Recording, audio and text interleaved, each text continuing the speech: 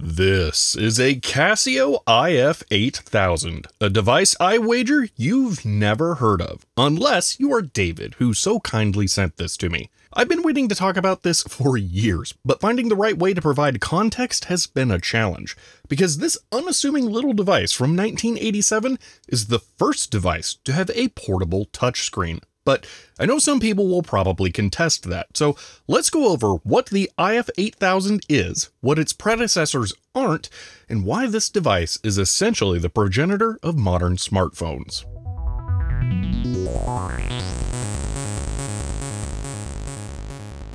In the 1980s, consumer electronics were miniaturizing and becoming portable. Computers were becoming more common, and it was inevitable that you would eventually take a computer with you everywhere. But not yet. The truly portable devices of the 80s weren't really able to match the flexibility of general-purpose computers and were usually trying to fill a specific niche. So instead of carrying around something like a TRS-80 pocket computer, you would more likely have pocket dictionaries, autodialers, calculators, and other single-function devices. This is where the advent of PDAs comes in to merge and simplify some of these for you. They were a personal data assistant after all.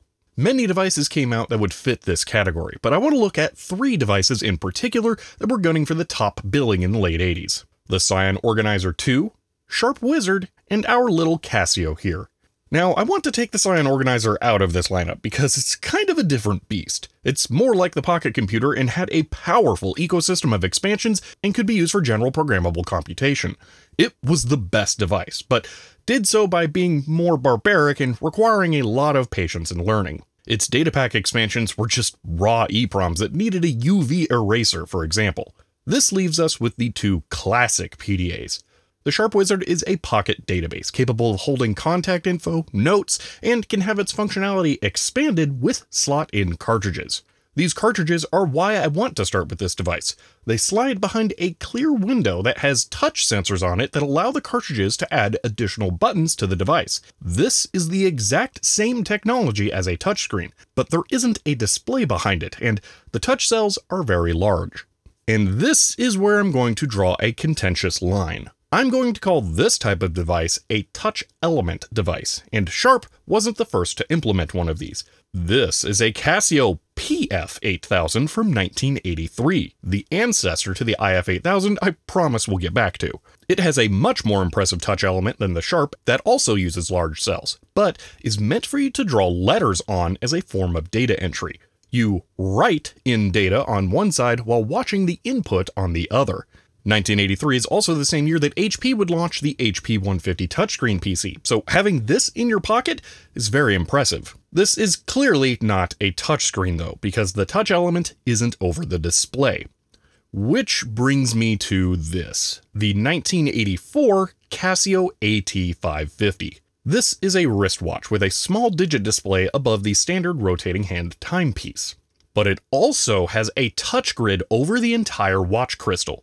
This is used to input numbers and operators to use it as a calculator. Unlike the PF-8000 though, the touch element technically does overlap with the display. It just also overlaps all of the surface that is not the display. This watch is sometimes cited as the first portable touchscreen device, but it is just reusing the technology from the PF-8000, and the actual touch area over the display is just a few cells.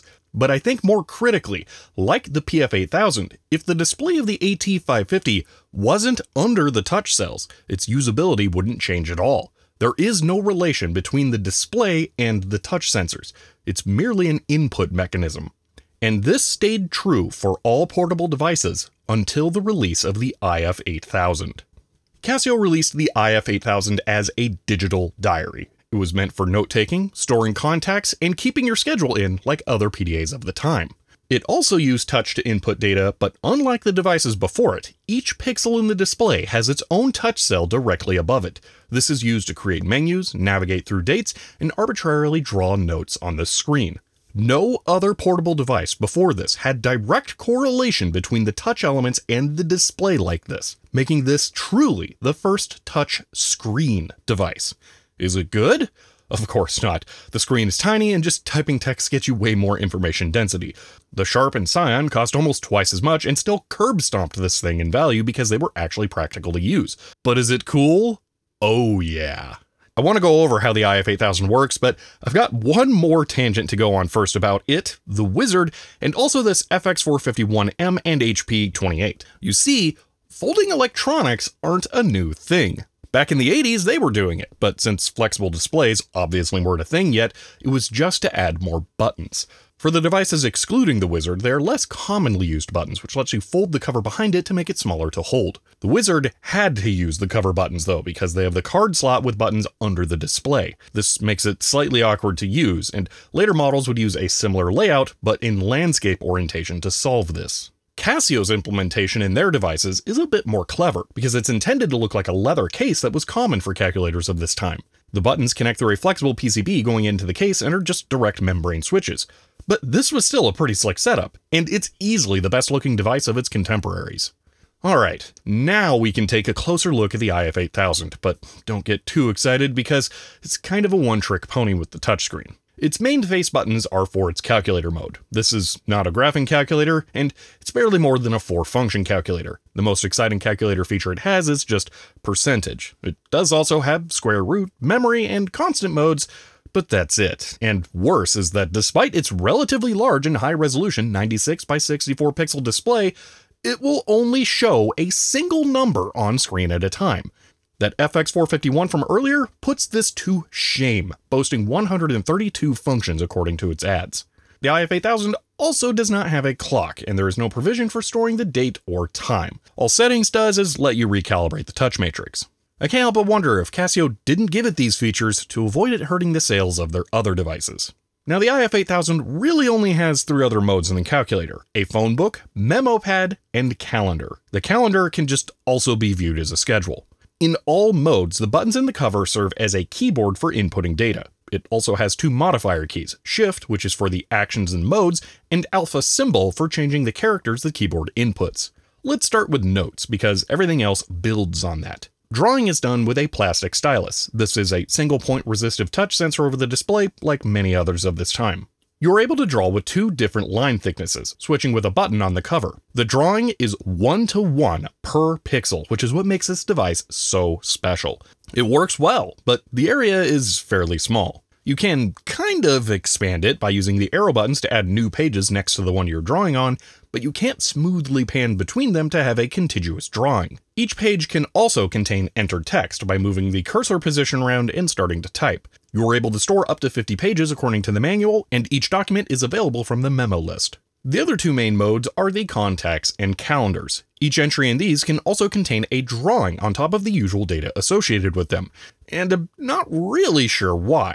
The manual has a few examples of useful reasons to do this, like adding maps to schedules, and just, oh boy, am I so excited to have to completely redraw a map from scratch every time I go somewhere new. But even they were phoning it in with these things, like the name of the contact in huge print, or where they were located, which is just a waste of storage space. There are a few more complicated options, like the ability to tag contacts and search by that, but it doesn't really get much more advanced than that. This device really only has one thing going for it with the touchscreen. By contrast, the Sharp Wizard had different software packs, a PC connection interface for exchanging notes and updating contacts, portable printers for making instant hard copies of things, and much more. It's in a whole other league of functionality, and you got all of those options for only $250 compared to $180 for the IF-8000. It's kind of a no-brainer that the IF-8000 isn't as well known because I bet almost no one bought one. And if you did, it's probably in as phenomenally good cosmetic condition as this one is from all the time it spent in a drawer not getting used. I would love to have more to show or say about this thing because it is genuinely novel, but it is so lackluster. And that is the reason I've held off on making a video about it for so long. There's just not much to say about it. This is the only model in the IF line that Casio ever made. It was succeeded by the SF line that cloned the Wizard's layout and ditched the touchscreen. Just think, if the IF-8000 had the capabilities of the Wizard, we could have had the revelation of the 1997 Palm Pilot a whole decade earlier. All of the pieces were there. Gestures, full resolution touch, software expansion, but no one put them all together. There were a number of other true touchscreen devices after this, like the Linus Right Top in 1988, the Apple Newton and Dolphin DTR1 in 1993, and the 1994 Magic Cap devices, which I have a video about from forever ago if you want to see another truly revolutionary device. For now, though, that's all I have to say about the Casio IF-8000, a world's first device that no one remembers, and mostly for good reasons. If you enjoyed this video, you may want to subscribe to be notified when I release more. If you want to help support the channel, you can find me on Patreon, but for now, that's it, and I will see you next time.